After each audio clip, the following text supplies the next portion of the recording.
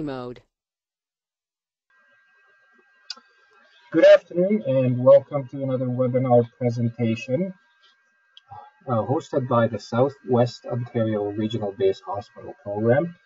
My name is John Duran. I am your interim education coordinator. And today's topic we'll be discussing tracheostomy and stoma care. The presenters for this webinar, as always with us, is Dr. Matt Davis, who is the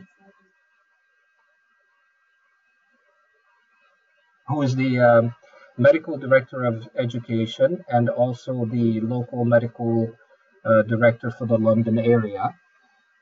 We have two pre-hospital care specialists with us today, Pete Morisuti, who is pre-hospital care specialist for the Windsor area, and Wayne Cotell, who is the pre-hospital care specialist for the London area.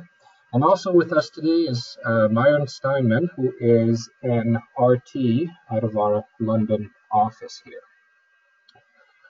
So a couple of things before we get started. If you would like to ask a question at any point about this webinar, you can do that two ways. So if you look at your control panel, you will see a hand icon. So if you press the hand icon, I know you have your hand up, and I will be asking you at the end of the presentation to ask your question if you have voice capability. Another way you can ask a question is as simply there's a section where you can actually type out a question and send it to me. Your questions, especially if it's IT related, if you send it by typing it out, that probably works the best, and then we can try to troubleshoot it for you here that way. And I think that's all I had. So, gentlemen, the floor is yours.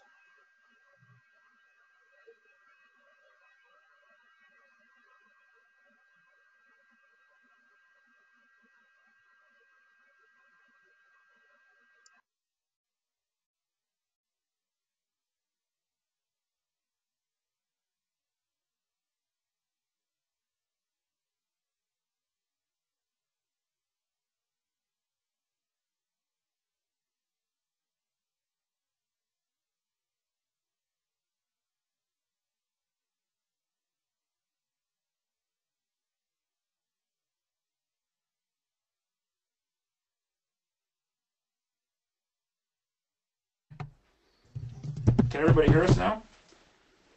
I hope. Sorry, a little technical difficulty.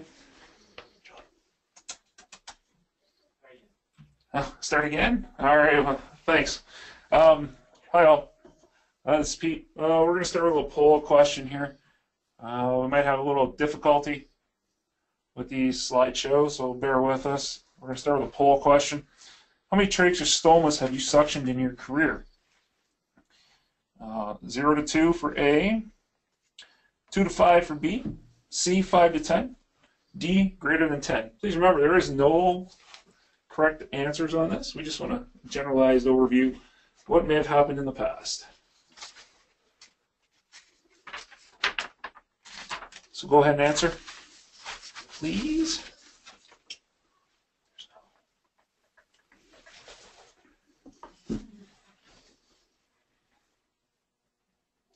And John will hopefully give us the results. 70% 0 to 2. Ah, perfect. So 70% of you, thank you very much, have responded 0 to 2 trachs in your career.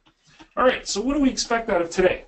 So at the end of this training session, paramedic, that's you, should be able to explain the reasons why a patient would have a trach or a stoma, describe the anatomy and physiology of the respiratory system, as well as the anatomical and physiological differences of a patient with a trach or stoma, differentiate and recognize common types of trach tubes and stomas, be able to state the appropriate ventilation parameters as it applies to the trach and stoma, and understand and describe how to administer medications to a patient with a trach and stoma as it applies through the ACP-PCP scope of practice.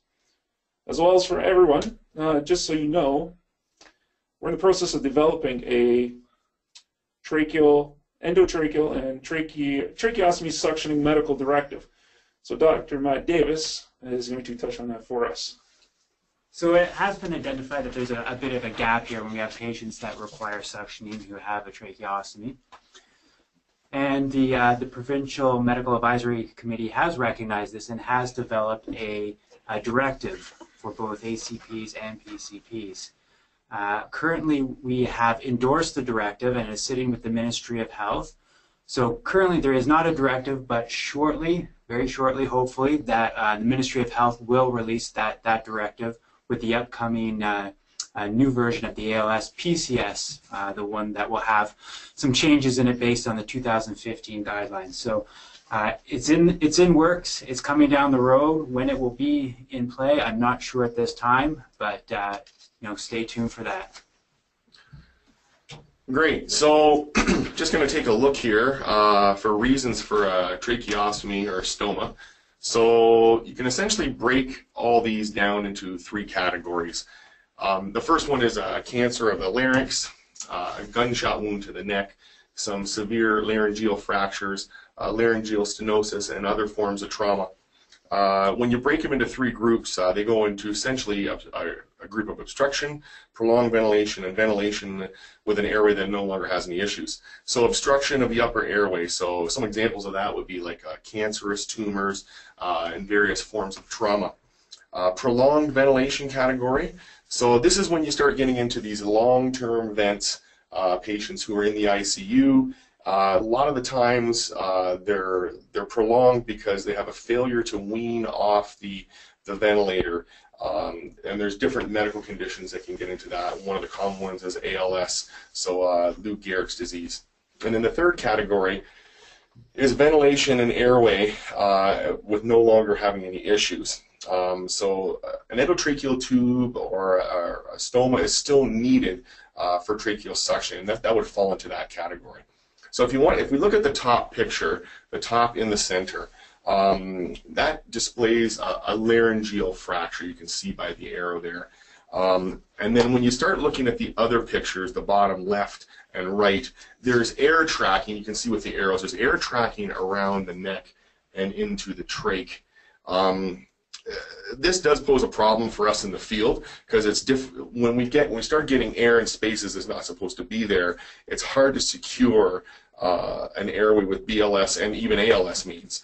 And when the ventilations become compromised, this results in tissue and brain hypoxia, seizures, coma, and then possibly ultimately up into cardiac arrests. So we're just going to do a quick overview of the anatomy and physiology of the respiratory system. Okay, so essentially, with this, there's a few different sections. So the upper airway, consisting of the nasal cavity, and that's including the sinuses.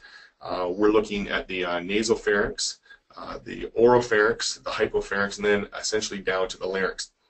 So you also have, in the nasal cavity, 4 pairs of sinuses, and from superior to inferior, there's the frontal sinuses, the ethmoid, the sphenoidal, and then the maxillary sinuses. Other parts of the upper airway are the nasopharynx, the oropharynx, and the hypopharynx, as well as the larynx. And just a quick note that a trach tube or a stoma enters in the lower portion of the airway, so you're getting deeper into the airway as opposed to the upper airway. Continuing on with anatomy and physiology of the respiratory system, as we know, air enters the nasal cavity through the nares. It's warm, humidified by blood-rich membranes in there, and then the air is filtered by a series of coarse hairs of cilia. Just a couple things to discuss here as they directly to relate with the tracheostoma. The first point is this becomes important due to the fact that when a patient has a tracheostoma, the process of cleaning the air has essentially been bypassed. As a result of this, that air is not cleaned, it's not filtered through the coarse hairs in the upper airway, and then what happens is you always run the risk of an increased infection.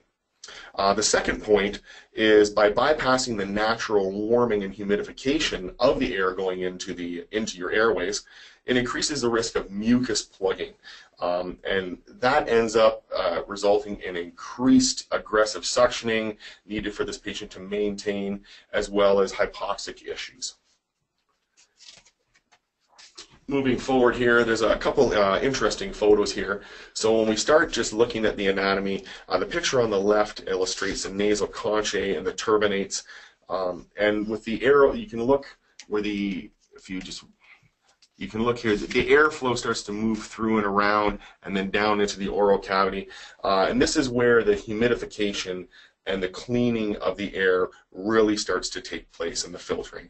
The picture on the right, this does show a sagittal view of the major structures and the drainage paths of the sinuses. No one expects you to remember this.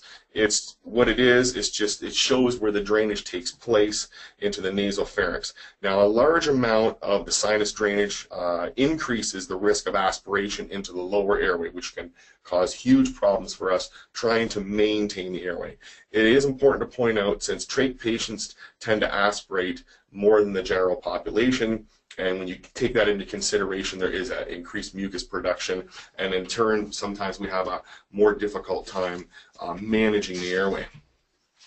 So just kind of continuing on here, the hypopharynx, where is it located? It's at the tip of the epiglottis, and this extends down to the glottic opening of the esophagus.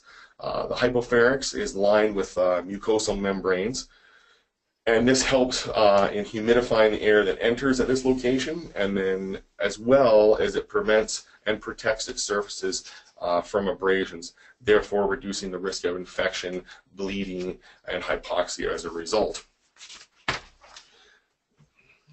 So the larynx itself, we're going to get into the nitty-gritty here, essentially serves three functions. It is the air passage between the pharynx and the lungs. It prevents aspiration into the respiratory tree, and it aids in the production of speech. With that, it's important to note, if the patient is able to speak, then there is air movement in the upper airway. So if they're able to speak, there is lots of air movement into the upper airway, and you'll know at least you have some form of airway patency.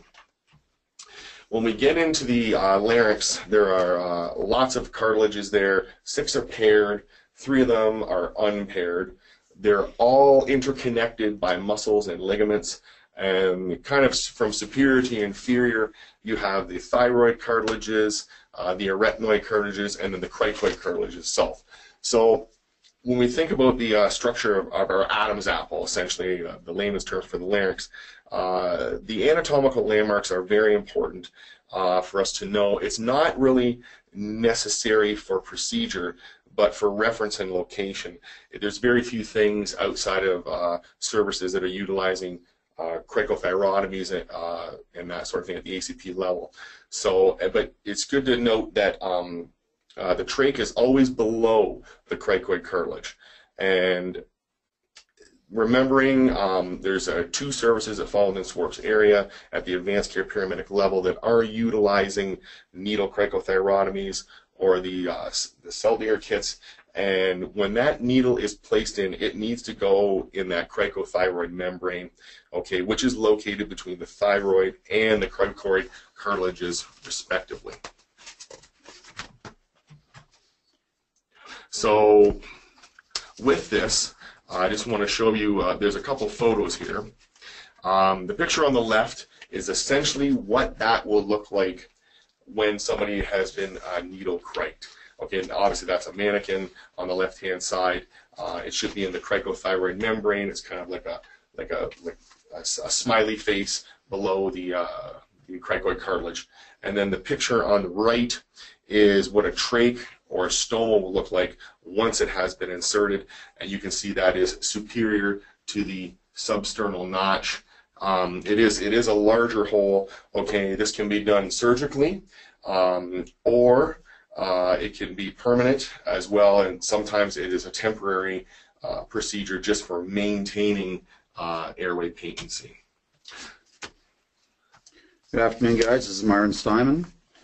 We're going to talk a little bit more about types of trach tubes. I think I missed a slide here somewhere, but we'll talk on types of trach tubes.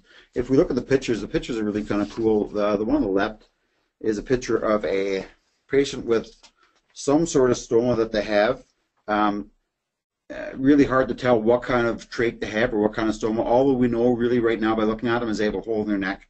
And so we know that something is really kind of happened to them. If they had a surgical airway in the operating room, whatever hospital you're working with, the picture on the right kind of is a good demonstration or a good cartoon of one of the methods that the surgeons will use to open the trach up. So they will create a bit of a door and they will flap it down or flap it up or create it like barn doors. It doesn't really matter, but they will open it up so that it gives them an option to open up in the operating room and then slide whatever sort of trach tube they're going to get inside of it. Let me see. So really, if we think about a trach or a stoma, it's really anything that's permanent or temporary opening within the neck into the trachea itself. If we look at the tubes itself, the tubes can be made of either plastic, silicone, or metal. And boy, I wish I could tell you you're always going to see a plastic one or a silicone one. But it really varies based on physician preference and service preference of what you're going to get. You will get a wide variety of trach tubes and a wide variety of things you will get with your trach tube itself. But we're going to try to give you something that's going to be as generic as possible. So every time you find a trach, you'll be able to identify the very basics with it. So one basic thing is they can either be cuffed or uncuffed. The reason we have a cuffed trach tube is largely so we can ventilate them, give them rest by bag valve mask or a ventilator if they're at home. The second reason they're sometimes trached is if their swallowing is so awful, they need a cuff just to prevent gross aspiration. Most patients that you will see out of hospital, my expectation would be uncuffed. But it doesn't mean you're not going to find somebody who has a cuffed tube in it. The attachment, what protrudes from the skin or from the neck, can either be flushed or can have a standard connector that would attach to your BVM, which will be important to you when you respond to events and you find a patient with a trach there. Some trach tubes will allow you to attach a bag, other tubes will not. So can we hit the next slide, please? Yeah. So this is a good picture of the parts of the trach tube right now. So if we look at the picture to the left of your screen, there's an obturator there on that. It doesn't show a great picture of the obturator. What the obturator does, it's largely like a stylet for insertion of an ET tube. That's there for reinsertion of the tube. Those are sized specifically for that tube, and people who have trachs will generally have that obturator nearby them at all times. Those who go home with trachs are usually pretty good either at putting them in themselves or have family members, etc., that will put them in for them. But they will need that obturator to put it in most of the time. The fresher they are, the more challenging it is. So the obturator gives it some stiffness and will allow it to slide in easier. Many trachs, but not all, will have an inner cannula. This inner cannula can be either reused and cleaned by the patient at home, or it will be something that they can take out, dispose of, and then throw another one in. It will usually be cleaned or disposed of 1 or 2 times a day. And again, we talked about the cuff. The cuffs at the bottom really used to allow for positive pressure ventilation and prevent gross aspiration farther down the lower airway. So when we start looking at the basic life support patient care standards under the general standard of care, and we're thinking, okay, we have this patient with a trach or stoma that needs suctioning. So what exactly do we do? So when we look at the BLS standards, it directly talks about suctioning. We get into our primary exam, our physical assessment, and if you look at section 1, section 1, page 5F, what it says in there is that upon identification of absent or inadequate airway breathing or circulatory status, ABCs immediately perform the interventions to establish and or improve the ABCs. Like we said, or Matt alluded to before, that there is a There is a bit of a disconnect because we're expected to maintain these airways, but there's no actual directive kind of written at this point. So we try to maintain with what we have and move forward and continue on essentially as we have been. I got a question, if that's okay, before we move on to the poll question. Dr. Davis, if you could answer. Now, would anyone say they needed to perform this suctioning of the trach? Would they get in trouble, per se, for providing this emergency care at this time? I know it's a multitude of questions that's probably going to pop up, so I might as well kill it right now. So definitely, as I alluded to earlier, it's a bit of a disconnect or a gray area, given that that procedure is considered a medical delegated act. Hence why it's sitting at the ministry right now, waiting for approval, so that we can have a directive, so that you can perform this medical delegated act. You know, the way things are right now, you know, the word would be continue doing it the way you've done it every day up until this directive comes out. So what you've been taught in the past is what you continue to do up until this directive does come out. Thanks. Okay, so we're going to have our second poll question, and when that's up, you can go ahead and vote on that. So the question is, in regards to suctioning, what is the maximum continuous suctioning time per attempt according to the BLS Patient Care Standards Manual? So is it A, 30 seconds, B, 10 seconds, C, 1 minute, or D, 2 minutes? So you can go ahead and cast your votes there. And I'll let you guys know as soon as it comes back. I've already launched the poll question actually a little bit back. So it looks like 85% of the people identify. Okay, we'll close up that poll there now. I think everybody's had enough time to make their selections. Okay, so 14% said A, 30 seconds, 86% said B, 10 seconds, and C and D, no one had actually voted on that. So the correct answer is B. Remembering from our training in paramedic school or ambulance emergency care school, we suction for a maximum of 10 seconds at a time, sweeping motion while we are withdrawing the catheter. So B, 10 seconds at a time is the correct answer. And taking into account that, remember, suctioning not only removes the secretions, it also pulls out the oxygen-rich air that's in the airway at the same time. So we're going to go ahead and move forward here and just talking about ventilating a patient with a trach or a stoma, and this is kind of geared to both PCPs and ACPs. Again, we always perform our primary exam, our airway breathing circulation. From that point, the need to ventilate the patient. So we pre-oxygenate these patients by direct connection of the BVM to the opening of the trach. As Myron had spoke about, a lot of the times the adapters will just hook right up to our BVM. They're kind of a universal fitting, a 15 millimeter inside, 22 millimeter outside diameter. If that is not available, you can utilize the Seal-Easy mask or like a pediatric recess size mask directly over top of the trach or stoma opening, and then ventilate the patient as necessary. And these are all direct references from the current BLS Patient Care Standards Manual. You can look in there. Those are in section 1, page 5 to section 1, page 8. Go ahead. Dwayne, I got a little tip or trick that might help as well. If you sit the patient up, not directly sitting them up, but about 30 degrees, just like we put them in the ROSC position, and making it easier for you to ventilate these patients as well. It takes the undue stress off of them as well. So, yeah, absolutely. You know, throw them up at about 30 degrees. Yeah, that's perfect. That's perfect. So that's good. Thanks, Pete. So we're going to go to another poll question here. This is going to be our third poll question. We'll just wait to get that set up here. But essentially, what that poll question is asking is, according to the BLS patient care standards, how deep are we allowed to insert the catheter to suction? So it'll take a second just for us to get the poll open. Oh, and there we go. The poll should be open. So according to the BLS patient care standards, how deep can we insert the catheter to suction the patient? So A, as far as you want. B, until the entire catheter is no longer visible. C, only as far as you can see. Or D, none of the above.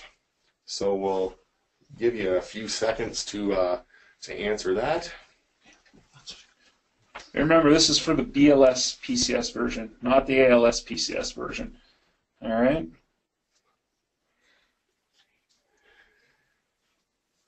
So okay, so I think everybody might have had a chance to cast their vote there. So what we'll do, we'll close up that poll and see how everybody has done. Okay, so as far as you want, nobody picked that, so 0% there. B, until the catheter is no longer visible, 0%. C, 90% of you chose only as far as you can see. And D, 10% of you said none of the above. So the correct answer is C. That's the basic rules of suctioning. When there's no landmarking available, only suction as far as you can see. That is one of the big rules of suctioning that we still utilize, and that's what we will continue to do. If I may, I think that's actually really good advice to anybody if they have a trach or not. Rationale is the best way to clear secretions out of someone is have them cough. And the best way to make them cough is to get them to take deep breaths, et cetera, et cetera. Anyway, that's largely it. So if you only suction what you can see, you're going to get the major portions out of it. Allows them to have more space to move more air. Sitting them up a little bit allows the diaphragm to drop a bit, allows them to cough stronger. The basics will usually do you well. Okay. Excellent, excellent. So just perfect, thank you, Myron. So going ahead with ventilation and suctioning of a patient with a trach or stoma for the primary care paramedics, remember what we want to do is assess their airway patency, breathing, and circulation. Always get that primary done.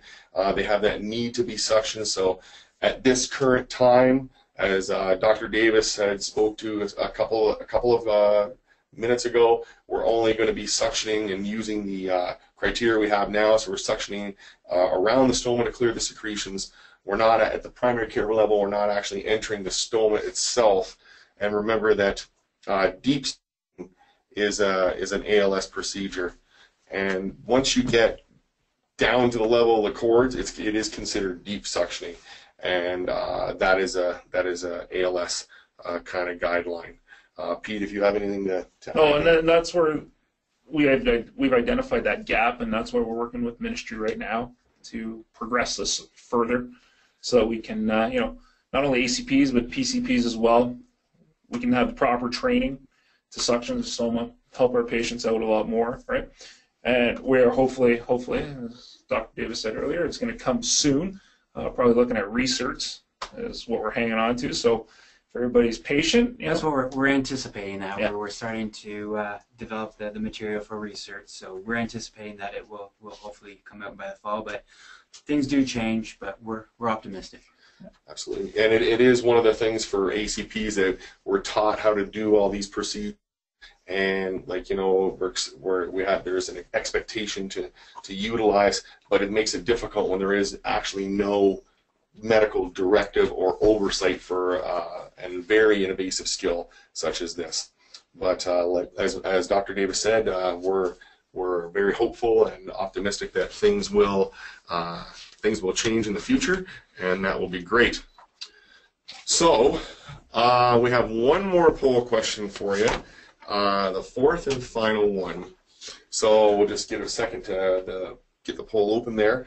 And we start talking about medications. What medication can be administered through a tracheostomy or stoma? So is it A, midazolam, B, Ventolin, C, nitroglycerin, or D, ASA?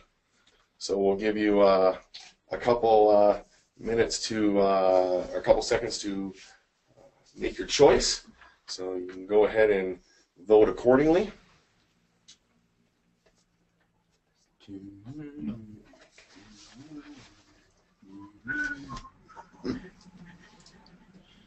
Okay, so we'll close up the polls here, and we'll see what everybody said and how everybody did there. So So 4% of you said A, midazolam, 96% said B, Ventolin, and there were 0% for both C, nitroglycerin, and D, ASA. So the correct answer, the medications to go through the tracheostoma, would be Ventolin. That is the correct one, B. So midazolam, it is not a respiratory drug. For the ACPs out there, we know we can utilize midazolam in a buccal form for a patient in active like tonic-clonic type seizure. Nitroglycerin is a sublingual medication. It is not inhaled, so it helps with vasodilation. And aspirin is by mouth, so it's chewed and swallowed. So the respiratory drug would be Ventolin to help with bronchoconstriction, to help dilate those airways. So moving on here, as we get into suctioning and ventilation of a patient with a tracheostoma, this is there is some literature out there, but as Dr. Davis said, we are not going to be utilizing suctioning the tracheostoma at this time. Continue as you have been. Kind of the general consensus in that sort of treatment is it's a gentle, very, very gentle introduction until resistance is met. You're not inserting the entire catheter, intermittent suctioning while withdrawing the catheter, and you're only going to have enough vacuum pressure or suction levels to remove the secretions, and may require more than one suctioning attempt. But as Dr. Davis had said, we're not there yet, but it is. We're optimistic that this will be coming. Dwayne, just before you move on, especially with this slide here, you may want to lube your catheter before you insert it. And lubing is not with the lube itself. Suction up some water, right, and get it to flow nicely. Test it out prior to you inserting it into the patient. And then just on the last point where it says we may require some more attempts, make sure you ventilate the patient in between.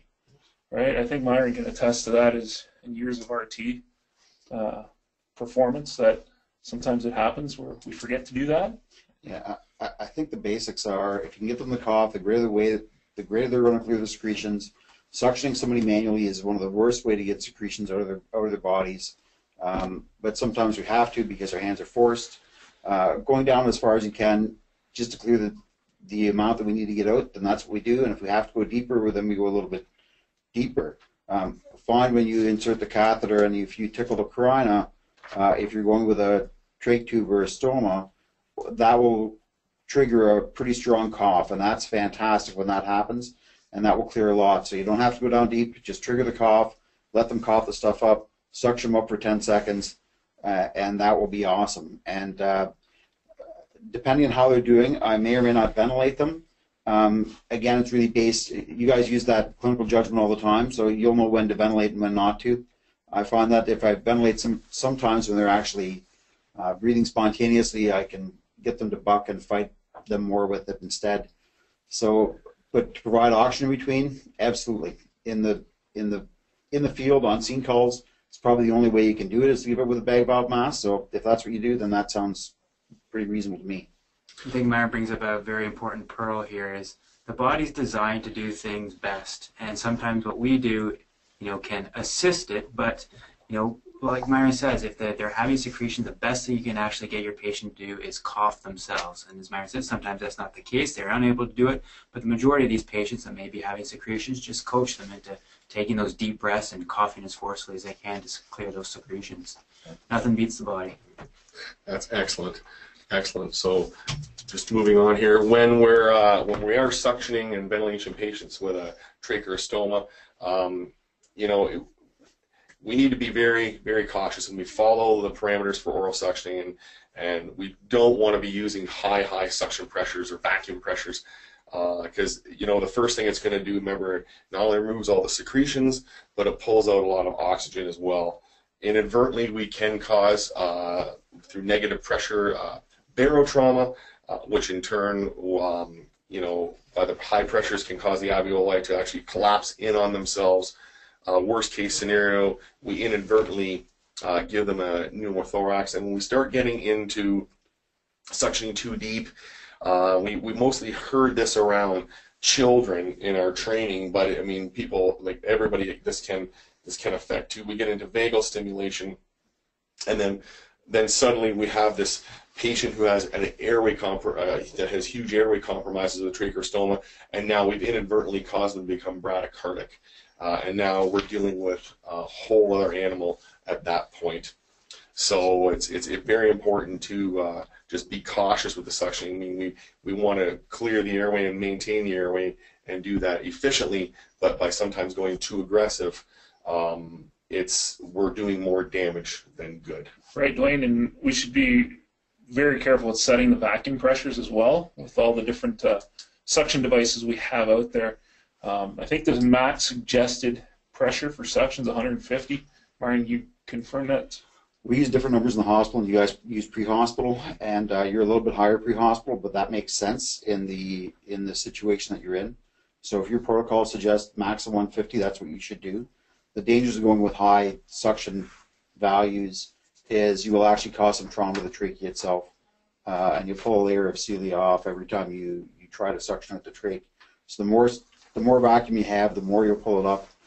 As Dwayne said, you're going to increase vagal stimulation. I've suctioned literally thousands and thousands of people. I can count on my one hand how many adults have gone bradycardic with it. Children and infants are a very different story. They go brady a lot quicker, and it's pretty common with them. But for adults, it's not very common at all. Again, if we look at what some of the causes or side effects of suctioning somebody, that's hypoxemia. And if they're already hypoxic, and we suction them out and we extend that, they may go bradycardic, not only from the vagal stimulation, but a profound hypoxemia that we give them. But the reality is you have to establish that area, you're going to do what you have to do, and away you go. Don't get too anxious. There's going to be lots of training that comes with this directive when it comes out, talking about pressures and the procedure and the step-by-step kind of recipe of how to properly suction. So that will come out when this directive gets released as well. Okay, perfect. So moving on here. So we'll talk a little bit about medications that can be administered for patients with these tracheostomies and stomas. For the primary care paramedics, ideally our first medication, and the one we often don't think of as a medication, is oxygen administration. Okay, that's very important to get the patient well oxygenated. And moving forward with that, that's important. Sometimes that's all you need is just a hypoxic issue. As well as Ventolin, the salbutamol can be administered for your patients who are short of breath, evidence of bronchoconstriction, the COPD patients, and those asthmatic patients that are bronchoconstricted and having a hard time breathing. When we look at medications here and different types of devices, there are some EMS services that do carry trach masks. If your service does utilize a trach mask and you have been trained in your service and it's approved for use within your service, utilize it according to the training you have received. Trach masks aren't a very common thing that are carried out there. I've seen very few, but some services do elect to carry them. With that, if you don't have the trach masks, so when you're starting to getting into administering Ventolin, salbutamol to these patients, you may have to use the smaller pediatric size nebulizer because it would fit into the neck area. The other thing too with that is direct the medication flow towards the stoma itself. So the mist coming out of the nebulizer, direct that towards the opening of the stoma itself to utilize to get as much med in as possible. And Pete's just going to comment on the... Right, there's a question I actually just asked it of Myron, actually. So it was dealing with possibly some croup in the upper airway portion, and if we were ever presented with a patient with a trach or stoma who presented with croup, could we nebulize the epi to continue and progress through that? And absolutely you can. You can nebulize it and put it through, and it should help relieve the patient's symptoms. So the one thing, croup, so that's going to be an upper upper airway issue. So if the person has a trach, then it's unlikely to be croup as the cause of any kind of the respiratory distress there. So remember that the trach is below the upper airway, and croup is an issue with the upper airway in pediatric patients. So, you know, if you're thinking croup and there's a tracheostomy tube or a stoma there, then, you know, kind of put that off your differential and think of potentially something else. Excellent. Okay, so looking at the meds for ACPs out there that we can utilize with a trach or stoma. So essentially the same as the primary care paramedics. Oxygen, of course, Ventolin for your shortness of breath, bronchoconstricted, COPD patients, your asthmatic patients. And then in an arrest situation, we can utilize the trach as a route to get the drugs down. It's similar if you cannot establish the intravenous, cannot establish the interosseous line, you can administer the epinephrine down the tube as well as the lidocaine. And just note, this is kind of a last-ditch effort. If we can't get the line, the intravenous, if you cannot establish the IO, then you can dump it directly down the trach stoma. It's the same premise as an endotracheal tube, and you would use the same dosing values as you would going down an endotracheal tube. So that pretty much brings us to our conclusion of the webinar. I hope you've enjoyed this, and it was a bit of a review. So there was a question that came in, and it revolves around the bradycardia associated with suctioning. The question was, how long would the bradycardia likely last? And you have to remember, the most likely cause of the bradycardia, potentially, or not most likely, but potentially could just be a vagal response. And we've all had those patients who have become vagal on us, and yeah, sure, their heart rate drops down, their blood pressure drops down, but this is, you know, a relatively short period of time. You know, can you say this is how long it's going to last for everyone? No, but there's all different causes of the bradycardia. For instance, as Myron was saying, if the patient is already hypoxic, and now you're suctioning, causing more hypoxia, it could be a bit of a downward spiral where that bradycardia is secondary to that. So there's no real time frame on it. If it's a true vagal response, that heart rate should pop back up after the suctioning. Cool. Okay, great. So that essentially concludes the webinar on the tracheostomy / stoma care. As we've all said, and Dr. Davis has said many times, stay tuned. Maybe in the fall we'll have an actual directive. Yeah, keep doing what you're doing.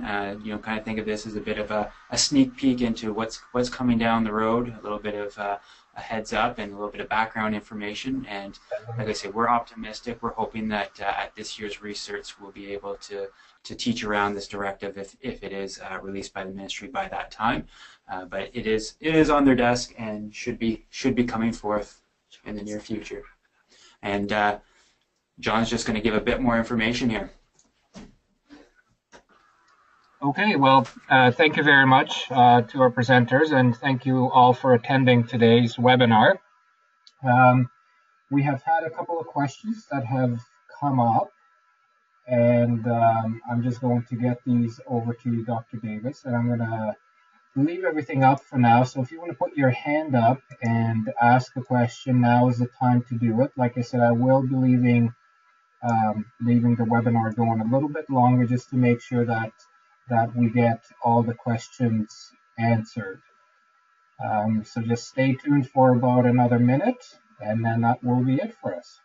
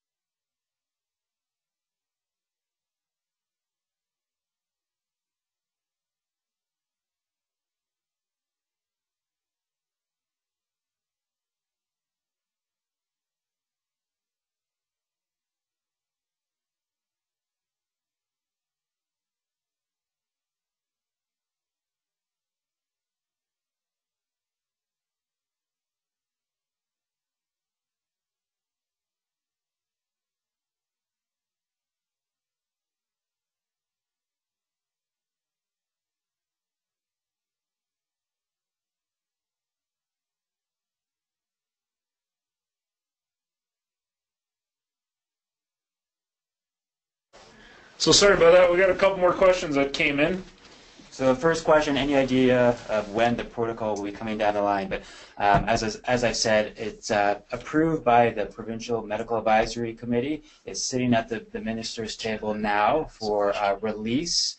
There are some issues, or not issues, but some delays with, or this has to be released with the BLS, the upcoming BLS. They're going to go in hand with the upcoming ALS PCS. So once everything is organized from that standpoint, this will come up. Do I know when that will be? No, I do not know when that will be. But as I said, we're anticipating, training in the fall. So hopefully by then, but I can't say 100% sure.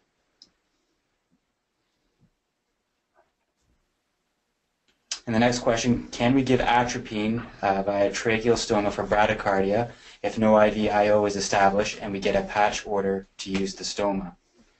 So probably a very rare occurrence, but using atropine via the stoma, or consider it as the ETT route for bradycardia. I think you have to ask yourself, what is the cause of the patient's bradycardia?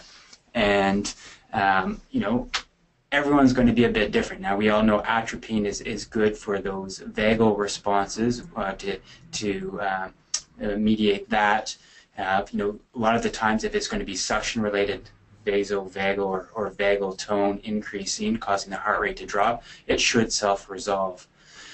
If the issue is hypoxia, I want you to focus more on the issues causing the hypoxia rather than the heart rate itself. Atropine is not going to help if they're hypoxic and their heart rate's sitting down in the 30s. The issue should probably be more focused on bringing that oxygen up as a first-line attempt. So, there's going to be, the one-offs, the one-ifs. Sure, there could be a time it's indicating. If you're using your clinical judgment and you think it may be beneficial, then sure, that would be a reasonable time to patch to the base hospital physician for some shared decision-making. But again, just kind of think, what is the cause of the bradycardia, and then try to troubleshoot that and then fix that as a cause, as opposed to, I've got atropine here, I know when it's bradycardic, I can give this atropine. So kind of get away from that thinking and think of why the bradycardia is occurring. Excellent. Any final thoughts, gentlemen?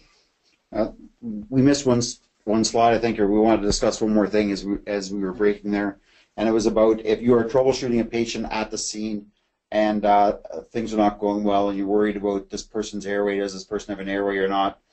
They appear to have some device in their neck, but you hear something through the upper airway. As soon as you hear something through the upper airway, any noise or any movement of air, it gives you a lot more options to deal with clinically at the scene. So now you can manage these patients like we normally would with bag valve masking and treating from above. And that's, to be honest, by far the majority of the cases you're going to have the ability to work from above. And so if you hear those noises and you hear good air movement from above, if they have a trach or even a stoma for that matter, those are good signs.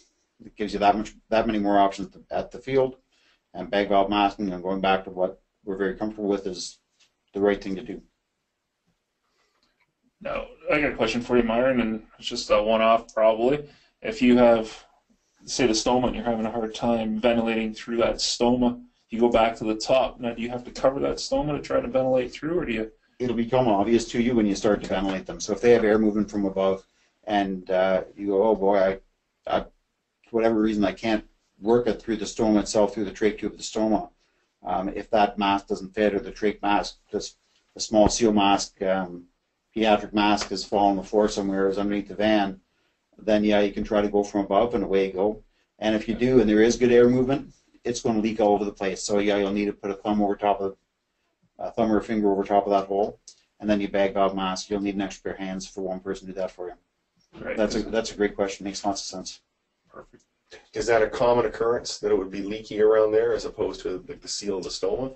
Yeah, if they don't have a cuff in, Okay. or if they're not, and the cuff's not up, or if they don't have a complete laryngectomy, so they remove the larynx itself, and then they sew the trachea right to the stoma, which is pretty rare that we'd see that. Okay. But if that doesn't happen, which is by far the majority of the trachs you're going to see, there should be some sort of communication between the two, and that's always going to be easiest. And my advice would be to leave that device in, manage from above, until you get more pairs of hands there. Excellent. Thanks. Great. Thanks everyone for joining us again today, and we'll hand it back over to John.